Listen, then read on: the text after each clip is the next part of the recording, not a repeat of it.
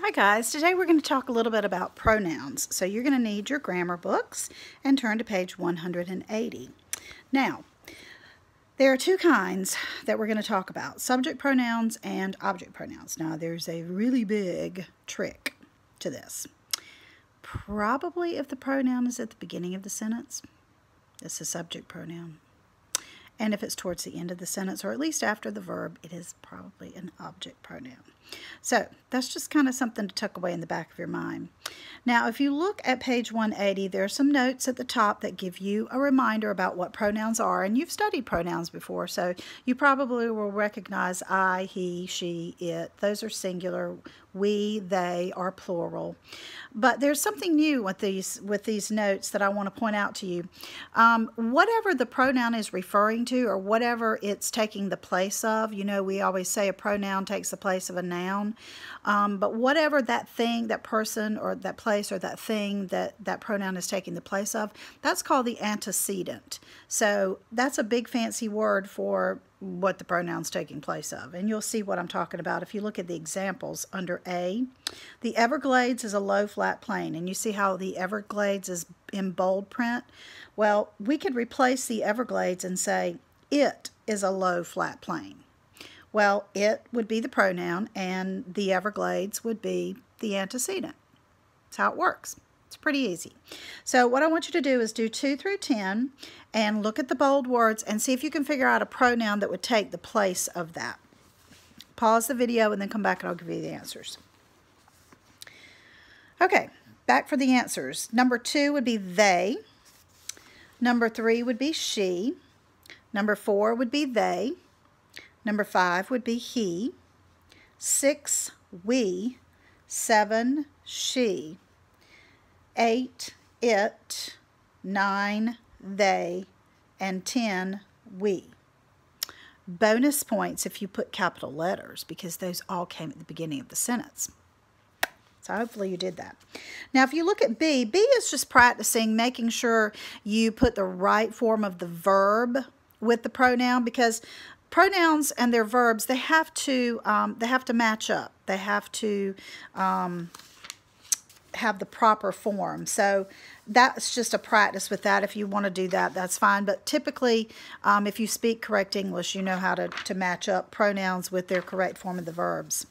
And if you go over to page 184, you will see object pronouns. And there are a couple things to point out here. Me, him, her, it, us, them, you, those are all object pronouns, but I wanted to point out that you can be singular or plural. So I can say, you're going to Disney World this summer, and I could be talking about one of you, or I could be talking about all of you. But also, you and it can be subject pronouns, but they also can be object pronouns. So look at those sample sentences. You like to read, subject. I admire you for reading, object. And then it is a great book, subject. Tony will read it, object. So you see how you can use both of those. Now what I want you to do for A is just try to find the pronoun. And then look and see if you can decide whether it's subject or object. You can put S in the line for subject, O in the line for object. All right, so let's look at number 1. Here is a book for you. Well, obviously, you is the pronoun. And since it is at the end of the sentence, then it is obviously an object pronoun. So I would underline you and I would put O. So do 2 through 10 and then pause the video and come back. All right, so let's look at number 2. Number 2, the pronoun was it, and it is a subject because it's at the beginning of the sentence. Number 3 is you, and it is also a subject because it's at the beginning of the sentence. Number 4 is him, and that would be an object because that comes after the verb. Meg looks for whom? Looks for him. Number 5 is she, and that, of course, is subject. Number 6 is her, and that is an object. Number 7 is them, and that is an object. And number 8 is us, and that is an object. And number 9 is me, and that is an object. And number 10 is her, and that is an object. I wanted to point out something really cool. that you can do.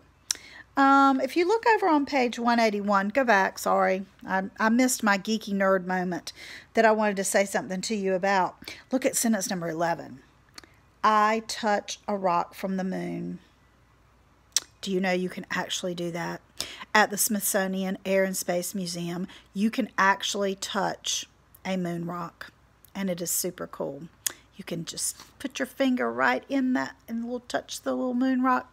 So keep that in mind if you get to go on the Washington trip. You get to touch a moon rock. So what I want you to do for your grade or a graded assignment is I want you to do B on 185 and do 186 just like DOL. And you're going to put your name on that page and tear it out and put it in your folder of work. That's it. So that is subjects and object pronouns. It's not that hard. All right.